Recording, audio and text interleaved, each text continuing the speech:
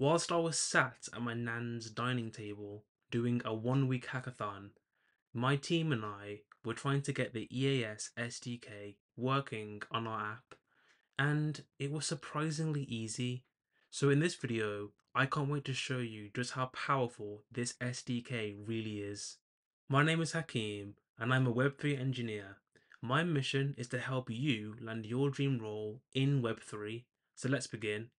In front of me here, I have a simple React app that I've made where it is a freelancing platform. So imagine we have a freelance platform where anyone can sign up to it with their wallet address. And as they sign up to it, they create their own schema. This schema will be a representation of their reputation. The schema name is just the freelancer reputation. The client name will be the client that is attesting to you and your reputation, the value that you've given to the client, and whether or not they will recommend you again. So, step one will be registering the schema as the freelancer, and then step two will be creating attestations as the client for the freelancer. And finally, we'll show how to revoke previous attestations as the client against the freelancer. So, if I head back over here to our VS Code, the requirements that you would need I will list on screen now. If you follow along with this repository, which I included in the description below, you will only need 2 packages to install. So let's have the EAS SDK and Ethers. So this would be the latest version of Ethers, which is Ethers version 6. Perfect. So once installed, I want to show you quickly what the code looks like. Um, you will see in the app.tsx, this is where the entire front end is going to be. So I just kept everything in one file. Right now, you will only see the register schema, but as you can see in the next part, there is the attestation creation and the revoking of an attestation. So let's start off with setting up the SDK. So in our config file, you will notice there is a freelancer address and the client address. You want to have these defined in your .env. I have left my actual addresses in here. Just replace them with yours. You need 2 different addresses here. And then back in the config, I've left in the config, I've left in the EAS address, which is for this Apolia network, and the schema registry address. So these two are the base contracts that you will be inheriting from when you both create a schema and do any form of attestation logic after that. And then we have a schema constant here, which we pass through when we make an attestation. And again, these schema details are more to give you, the viewer, a better insight as to what's going on with the schema. So let's go over to our hooks. We have a use EAS.ts, or we actually don't need this one. Let me delete this. Let me just uncomment the code and hit save. So in this React hook, we have the EAS SDK initialization and also the schema registry. So they both come from the same package, but as I said before, they're 2 different smart contracts. So you need to create 2 separate instances of them, as you can see here. Every time the app is started, we're going to check to see if there's an address currently signed into the application. If not, then we're going to continue here, and then we're going to create a new instance of the EAS contracts, and then a new instance of the schema registry. We would then connect the user to the application using Ethers version 6, like here. So we get the provider first, get the signer from the provider, and then we can also set the address from the signer. Once we've done that, we connect the EAS instance to the signer, and also the schema registry to the signer as well, so we can perform read and write operations using the SDK. These state variables are then returned back, and then we can use them in our app.tsx in here. So let's have const schema registry use EAS. Okay, so let's set up the register schema logic here. Now, in this function call, we're going to first check to see if the schema registry is undefined. If it is, return out of it. And then we're going to create a transaction constant here, which should be await schema registry dot register. And there's three parameters that go in here. There is the schema, which will be from our config. So import from schema. The resolver address. Now the resolver is used to execute additional logic. It's like a hook that you've just seen here in React. It's a hook that executes any logic that you want whenever somebody attests to your schema. So this could be paying the freelancer, it could be minting an NFT, literally anything you want. And in the next video, I'm going to show you exactly how to do these things. For now, we're not using the resolver, so we just say undefined, and then we say revocable true. So we do want this to be revocable. If a client isn't happy, they can revoke their previous attestation. So we can then do const UID equals transaction dot wait. We need to await this, and then we set the schema ID to the UID. So this is a logic for registering a schema. Real quick, just to go over the UI. If you're not familiar with React, all we're doing is using state variables to set the schema UID. This just means that whenever we make a change, it will be persisted on any re-renders that happen within this component, so we don't lose the data. However, if you refresh the page, you will lose this information, which is why I added this comment here, that if you do refresh the app at all you have to do is just get the UID from EAS scan and then paste it into here. Oh, I'm also going to console log this in here. So console.log schema UID, spin UID. So we're going to console log the UID, we're going to copy that to our clipboard and then paste it into here once it's done so. So I'm now the freelancer signing up to the application. Let's hit register, and there's an error, of course there is. What if I change? So maybe if I change one of these, I'll put like client name. I'll put like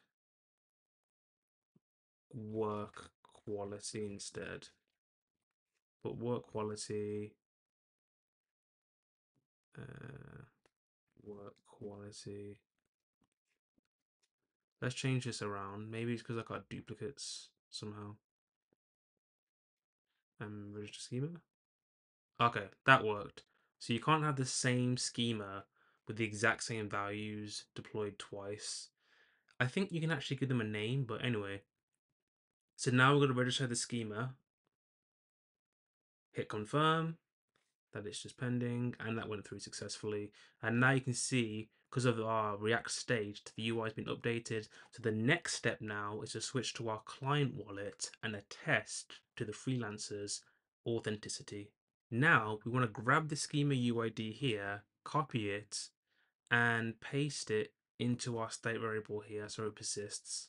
Hit save. And now I'm going to sign out of this wallet and into the client wallet now. So let's switch to our client, which is just called Web3 Made for me. This can be any other client besides the one that created the schema. I will quickly show you this new schema that we just made. So it's the EAS scan. And with our schema UID, we can paste this in and then find nothing. Oh, because we're on Sepolia scan. Make sure you're on Sepolia. EAS Sepolia scan. Cool. Paste this in. Now we can see our schema that we just registered now, and this is what the client will attest against. Now let's create the attestation logic. So back in our app.tsx file, I'm going to make a const, and we're going to go with attestation UID first, like before. Use state string, and we're going to do a similar thing as before. So we have an attestation UID and a schema UID. These are two very different things. and create another constant below this called attestation data and set attestation data use state. This would be of type attestation data, as we've just seen up there, which would be an object containing the freelancer, which would be their wallet address. Whoops. Freelancer, which would be their wallet address, which would be an empty string. The value of work, or actually, we need to rename this now to was it quality of work? Work quality. So let's change this to work quality, which would be a number between 1 and 100, and recommend, which is just a boolean, so false. These are the default values there. Let's hit save. So I'm going to just paste in some logic for the handling of the user inputs. So whenever a user inputs any values for this attestation data, it's going to just set the values for the name, the freelancer, work quality, and recommended. And then below this register schema here, I'm going to add in the create attestation, which should be an asynchronous function. And I'm going to just paste in this code that I've prepared here and talk you through it. So first of all, we need the EAS SDK, not the schema registry this time, to make sure you've got that imported. And we're going to use something called the schema encoder, which will encode our data into a byte32 format so the smart contract can interpret it. Pass through our data into this encode data method here, which does what I just told you. I'm going to change this to quality, work quality. And as you can see, there is a name, which is the name, which is a schema field called client name. The value, which will be the current address of the client making the attestation, and the type, which is a string.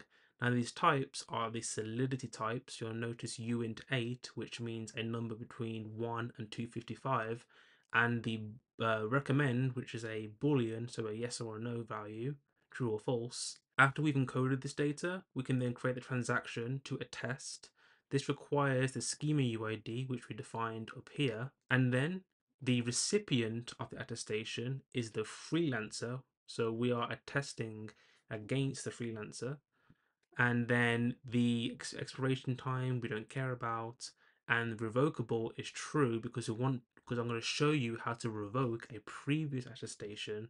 So maybe the client was happy the first time round, and then they noticed something wrong with the quality of work and they revoked that claim.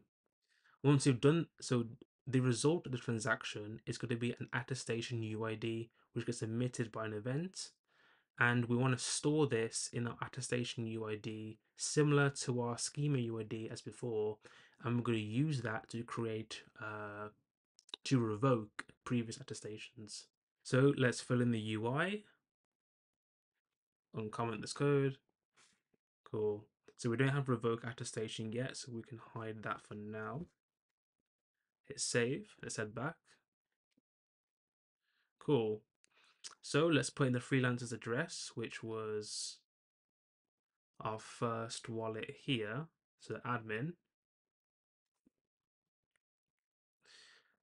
This is the value of work, which is, of course, a perfect 100. And then would you recommend this freelancer? Yes. Let's hit create attestation. Incompatible param value of work. Okay, so we need to update that somewhere in here. Value of work. Okay, let's change that to work quality. Hit save, hit go back again, create, and hit confirm. Perfect. Now let's head over to our EAS scan, hit refresh. We can see an on-chain attestation has been made. Let's take this UID, head back over to our application, and we need to store this in our state variable here. Finally, we're going to revoke an attestation. So I'm going to quickly paste in some code that I prepared, and let's uncomment this code down here so we can revoke. Head back up, and this time we are fetching the attestation UID that we've just made, and only the owner of that attestation UID can do this, can actually revoke. So we've got this attestation, it returns to us an object, and in the object we're accessing the schema and the UID of the attestation. We then await here, but we don't need to do this time. So let's just hit save, head back. Now I'm going to revoke. Confirm. Great, so we've revoked our previous claim. Let's look in the EAS scan, hit refresh. This attestation was revoked at 12:39:48 p.m. And if you head back to the schema, so the schema still shows one attestation, but if you go to the actual attestation itself, you can see that it's been revoked, therefore it's deemed invalid. Any questions you have on the Ethereum Attestation Service or the SDK, please let me know in the comments below and I'll be happy to help you. In the next video, I will show you how to whitelist users, so not just anyone can make attestations, and even send payments on successful attestations. Thank you for watching and I'll see you guys soon.